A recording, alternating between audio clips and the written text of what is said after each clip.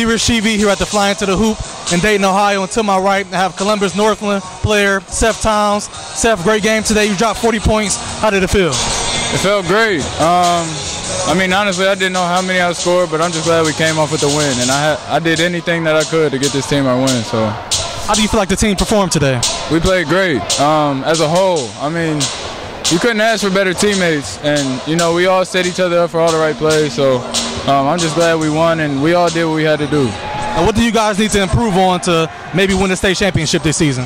Rebounding, definitely rebounding and discipline. I mean, we get a lot of rebounds and we have a lot of height on our team. We just got to be more disciplined in boxing out and being disciplined on defense. Okay, now speaking of you as an individual, what do you feel like you can improve on to help your team reach that next level?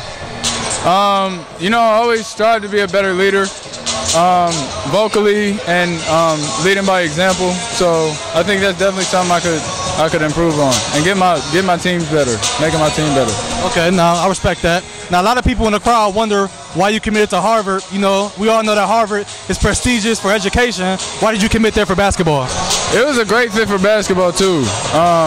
You know, a lot of people don't understand how good of a basketball program it is because they have to look for players that are both academic and athletic. But you know, the best coach in the country, in my opinion, and factual, is Tommy Amaker. I think that's the best program in the country, and you know, I think I could definitely come in and help the image. Yeah, man, you get that degree from Harvard, man, you can do anything in this world, man, for real. Now, how do you feel like your game would translate to the next level?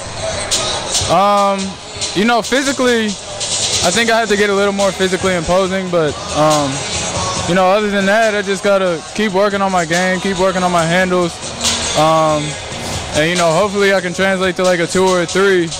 With my height, that'll be a pretty good position for me.